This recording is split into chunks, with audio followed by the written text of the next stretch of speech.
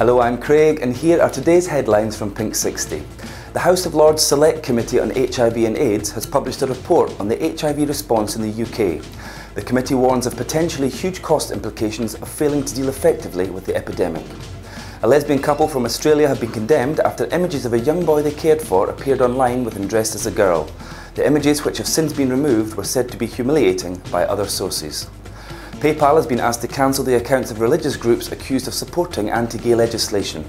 Campaign group All Out says that as the e-payment site quickly banned white supremacist group the Ku Klux Klan, it should also cancel the accounts of groups such as Abiding Truth Ministries. A Facebook group has been set up for gay Iranians to come out and discuss their personal stories.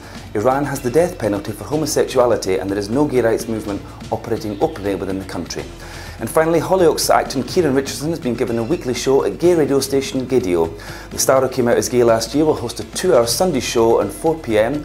with fellow cast member Bronagh Waugh. That's all for us today. Join us tomorrow.